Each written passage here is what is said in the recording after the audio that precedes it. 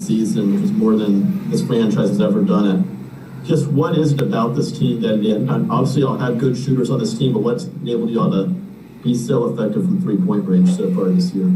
I think the passing. I think there's a lot of guys that don't get credit for their ability to facilitate and pass the ball, and it helps us get easy shots and open shots, which probably boosts the percentage up a lot. Zora Stevenson. Hey, Bryn, at halftime I was talking to Ben Sullivan. I asked him about the confidence that the coaching staff has in you, and he was saying the coaches have all the confidence in the world in you. What's your confidence in yourself right now to just be able to come off the bench and kind of just knock down shots immediately? I mean, I don't have any control over, when I get in the game or how long I'm in there, but the one thing I can do is shoot it confidently, and that's just the one thing I kind of focus on is coming in focused and ready to go. So, just controlling what I can control. As a shooter, Indiana was mixing up the defenses. When you see that zone, what goes through your mind? Shots, a lot of them, open shots. No, I mean, in that, when you've got good passers in the middle, like Giannis or whoever was Bobby in the middle, it's just like it's easy pickings, Eric Name. I guess, what does it kind of feel like to have a bunch of teammates that know they're going to find you? Like, once you start to get hot, it looked like everybody wanted to throw a pass to Bryn. Like, that was just kind of what it looked like on the floor. What does it feel like to have their trust already?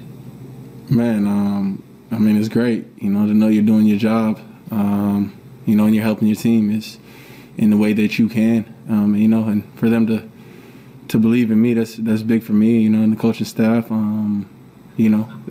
that's huge, Jim Ozarski. Bryn, I mean, it was just a couple days ago that we were talking to you about just guys not feeling happy or feeling great about the way it had gone, and now these two games. So I'm guessing you're not surprised at how you've responded these last couple of games, but I mean, I would imagine that's a positive feeling and something to build on, that you guys have responded in this way the last two games. Yeah, I don't think them two games that we were down by 30 in the first half really represented us. How good we are, or how talented we really are. I think those were just two blips. Two blips on the radars. We're past those games, and we're looking to get better and improve. So I think we're making the right steps towards that.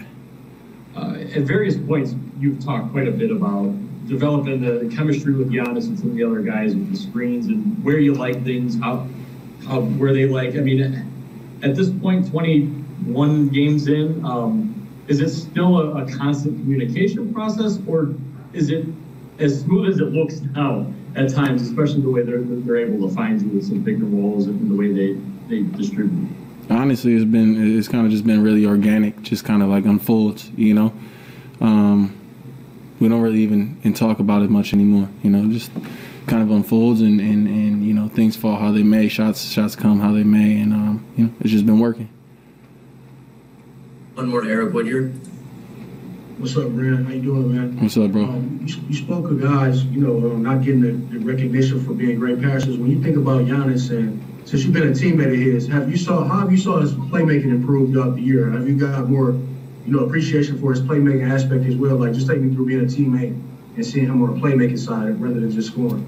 Absolutely. I mean, playing against him, we would just stack in and fill the paint to, try to make him make tough decisions, and sometimes that would work, and sometimes it wouldn't. But with him having the ability now, and I think he's gained that probably over the years, with him having the ability to kick it and find shooters, and it almost makes him unstoppable.